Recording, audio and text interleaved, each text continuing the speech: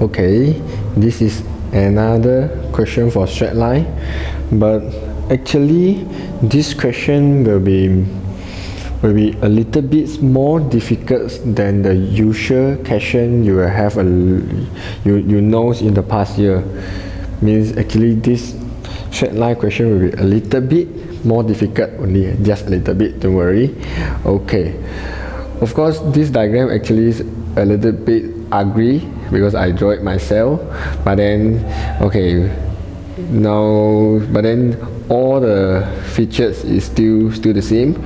Okay, means what I mean by feature, like parallel means he say actually PT will parallel with x-axis, so you just assume PT is parallel with x-axis. Okay, so let's start have a look on the question. Okay, of course here you see a diagram, you will see x-axis, y-axis, and actually you have 4 coordinates.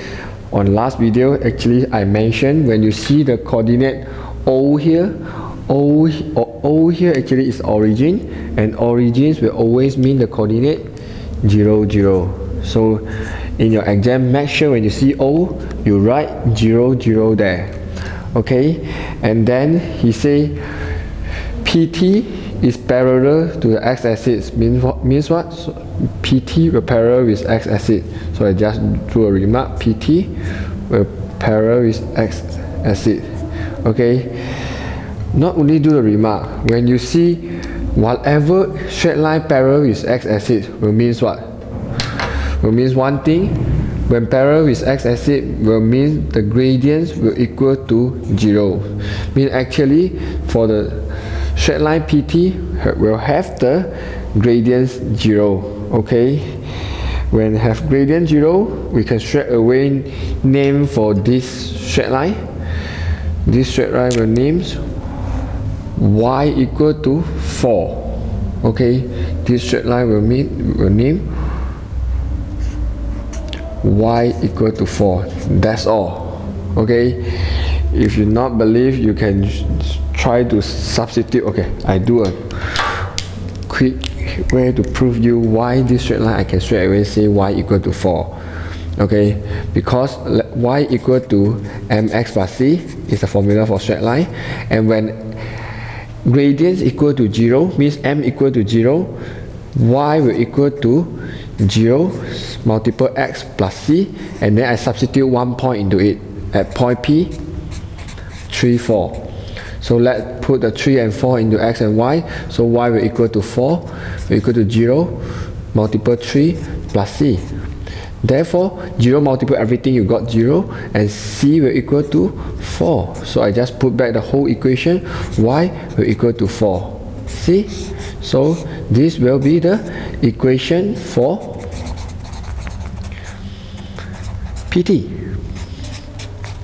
Okay, but then this is not the one. The first thing, okay, and then we have to read finish question, then we do okay, so after that he tell us PT will same length with the OP. PT equal to OP. When you see this kinds of equation in your question, means actually they are mentioning is the length. Okay, means actually PT will same length with OP. Mean actually these two lines have the same length. Okay, so part A, he asks us to find the coordinate of T. So in order to find the coordinate of T, you have to know how long is OP. Of course, if in max you got another formula to find distance, but then this is only max. So you have a quick way to actually find OP, because you see the coordinate P is 3, 4. Will means what?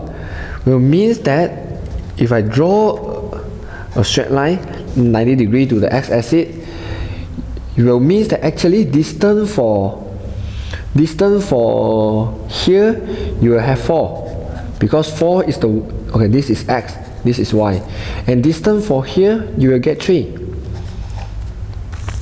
Okay, you see coordinate 3, 4. 3 will means that actually here he will stop at 3 in this coordinate, and 4 will means actually here he will stop at 4. So actually when you know this distance here is 4 and this is 3, from the Pythagoreans, actually we know 3, 4 and this will be 5. Okay, if you don't know how to get 5, okay, I do a quick write down here. So okay, in order to find this one, OP square will equal to 3 square plus 4 square. Therefore, OP will equal to square root of 9 plus 16. Therefore, we got square root of 25. And we have 5 for OP. Okay, this is the length for OP. Okay, if we know the length for OP, then it's very easy for us to get the coordinate T. Means what? Means actually T is just 5 units away from P in the X. So when this is 3, okay, we just use 3 minus 5, then we can get coordinate for T. Therefore, I write here A for coordinates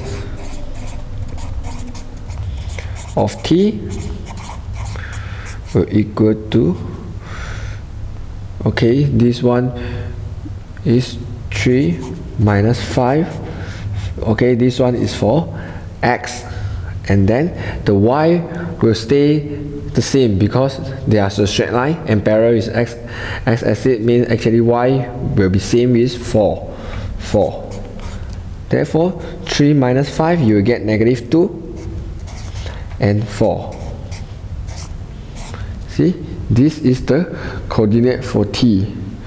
Okay, when they are parallel with X axis, means actually this straight line will have the same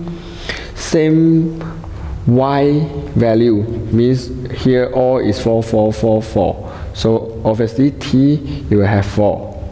Okay, then we do for part B. Part B, he asks us to find the equation for TQ. Okay, in order to find the equation of TQ, you need to have the gradients.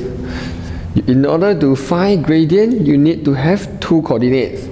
One coordinate we have already, negative 2 and 4. So I just write down here, negative 2 and 4 is for coordinate T.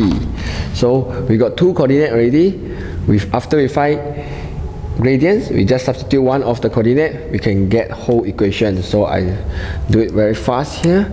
So first thing, we have to find gradient for TQ.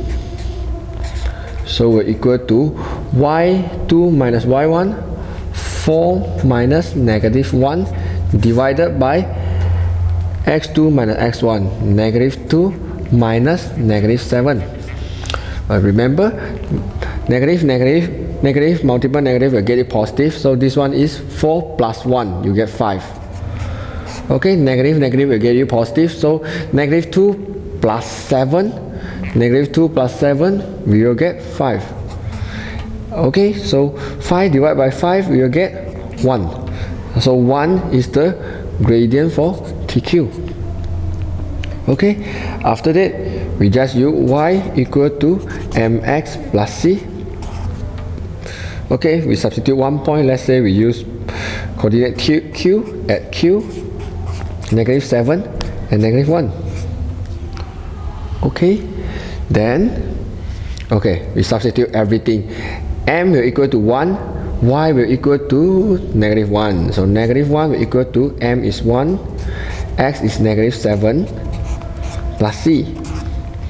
So negative 1, I write negative 1. 1 multiple negative 7, I got negative 7 plus c. Okay, and then negative 7 move to this side, we'll get positive 7. Means 7 minus 1, I get 6. So c is 6. So now I got c, I got m. Then I just substitute these two, go back to this equation. So part B, I just write equation of TQ is y equal to x plus 6. Okay, why I write x only? Because 1 multiple x, I will get back x. So actually 1 you can just right x here. So this is the equation for TQ. Okay, hope this question helped you. Thank you.